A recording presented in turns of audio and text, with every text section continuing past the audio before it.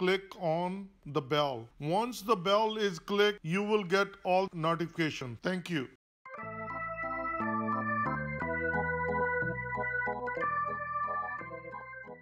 The ingredients we needed: basmati rice, half cup. That's a half cup rice. We put it into cold water and it's been sitting for half an hour, and then we're going to wash it again before we putting into our milk. And I'm going to use 8 cup milk, half cup sugar, a quarter teaspoon cardamom powder, which is elaichi.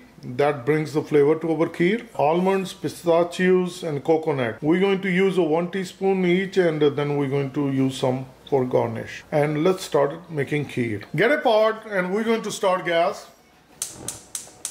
And we're going to keep a gas on a high, and we're going to open the lid, and we're going to bring 8 cup milk into our pot. So we're going to pour milk into the pot, and we're going to keep the gas high, and we're going to bring the milk. Once the milk started to boil, that's where we're going to bring our gas to medium. Then we're going to cook slowly. Our milk has started to boil, and now we're going to bring our gas to medium, and now we will bring rice into it. Now we're going to bring the rice into our milk, mix it well, and now we're going to do the hard work. We're going to cook our kheer on medium gas. Our kheer is all ready, the rice pudding, cooking for 45 minutes on medium gas.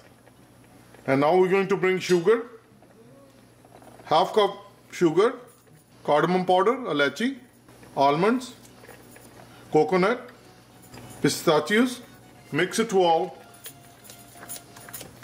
So now we're going to bring the gas to low, and we're going to cook it for 5 minutes. So within 5 minutes, almonds, coconut and pistachios will get tender. They will taste better. Cooking for an additional 5 minutes on a low gas. Now we're going to turn off the gas. Our kheer is all ready. We're going to get our serving platter and we're going to dish out. It's super delicious. Please try it and you're going to like it. Our kheer is all ready, and we're going to garnish with almonds, coconut, pistachios.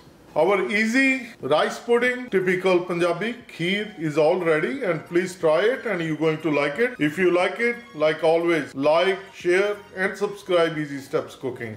Thank you and have a good day. Bye-bye.